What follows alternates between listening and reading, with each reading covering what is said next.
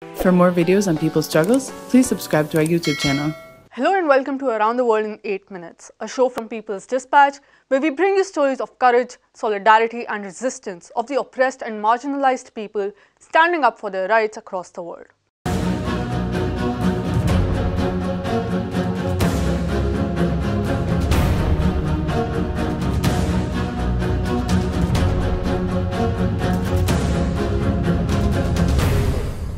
For our first story, we go to Colombia. On July 26th, tens of thousands of people took to the streets in over 100 cities in the country and over 30 cities worldwide in defense of the lives of Colombia's social leaders and human rights defenders. Dozens of social movements, organizations, political parties, trade unions, and civil society organizations participated in a massive protest to call attention to what many are deeming a genocide against Colombia's social leaders and impunity for those responsible. Colombian organizations have estimated that over 800 social leaders, human rights defenders, as well as ex-combatants of the Revolutionary Armed Forces of Colombia and their family members have been assassinated since 2016. In addition to the alarming numbers of assassinations, over 1,000 have received threats to their lives, hundreds face criminalization and legal processes, and dozens have narrowly escaped assassination attempts. The mobilizations in Colombia and across the world were an important movement not only to denounce the government inaction on the plight of social leaders, but also to remember those who have been assassinated.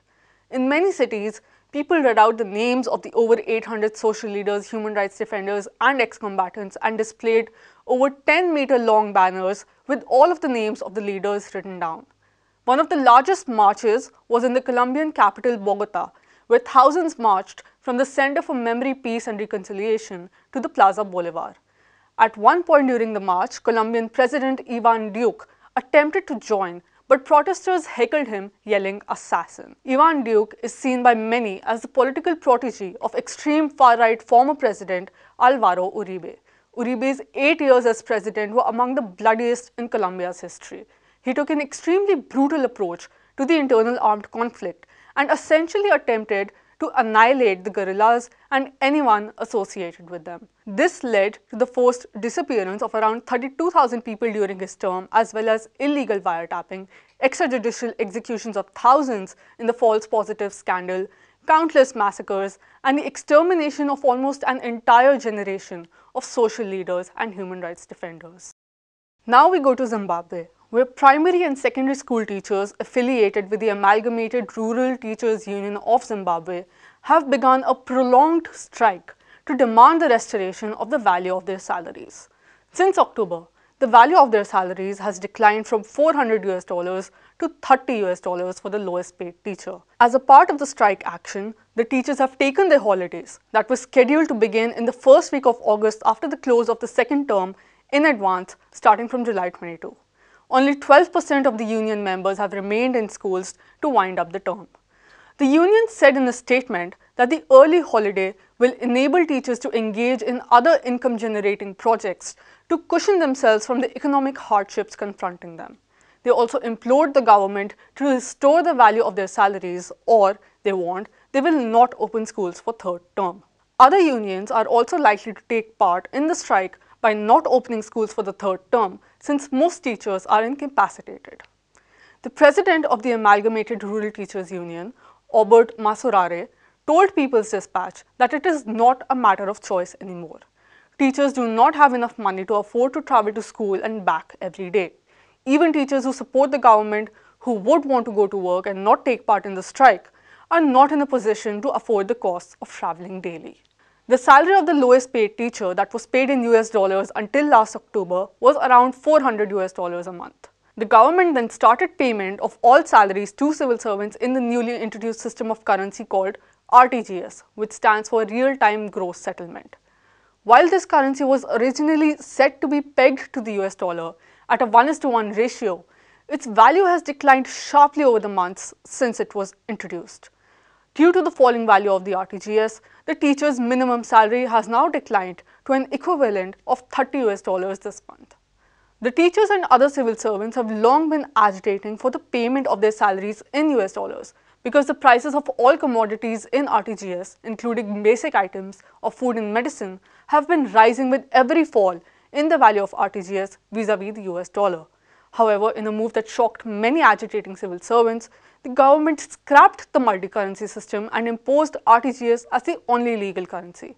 Masurare said that if the prices change according to the value of RTGS as measured in US dollars, then the salaries must also vary accordingly. The government had earlier promised to give teachers a one-time allowance equivalent to $409 US in order to help cushion the burden of falling wages. However, this allowance has yet to be distributed.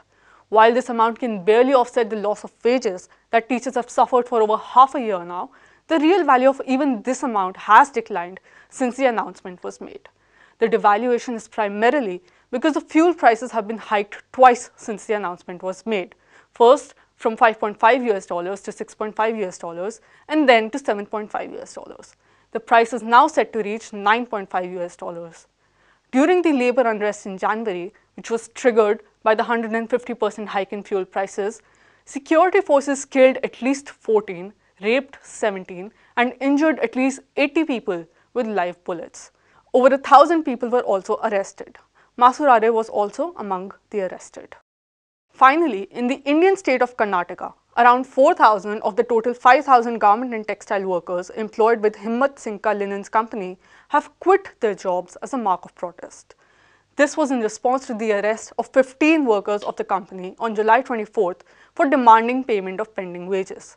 These 15 workers, along with others, had been protesting when the police reportedly resorted to bait-in charge, tear gas shells, and opened fire to disrupt the protest. The remaining workers felt intimidated and decided to leave the company in search of other jobs. Most of the 5,000 workers employed in the company are migrant workers hailing from the states of Bihar, Uttar Pradesh, and Odisha. The workers were not paid even the minimum wages and were subjected to physical assault, which was another one of their grievances. The garment and textile workers in Karnataka have long been struggling to get an increase in the minimum wage. This company is based in a special economic zone or an SEZ. The SEZs are notorious for exploitation of workers and countries' labor laws relaxed in favor of big businesses in these zones. Himatsingka Linens reportedly has a history of exploiting this privilege of falling under a special economic zone. In February 2018, the state government had issued a draft notification revising the wage. The notification had promised an increase of wages from 8,500 Indian rupees to 12,250 rupees. However, on March 24th last year, the government withdrew this notification all of a sudden. This withdrawal came after several managements of garment industries in the state met the government with regard to this draft notification. Himatsingka was one of the companies that actively participated in these meetings, where the various managements said that they would not be able to pay that high an amount. In response to the police action, the protesting workers said that all of them have decided not to go back to work and leave for other cities in search for jobs. That's all for this episode of Around the World in 8 minutes. For more such stories and videos, do follow us on YouTube, Twitter and Facebook, and visit our website peoplesdispatch.org.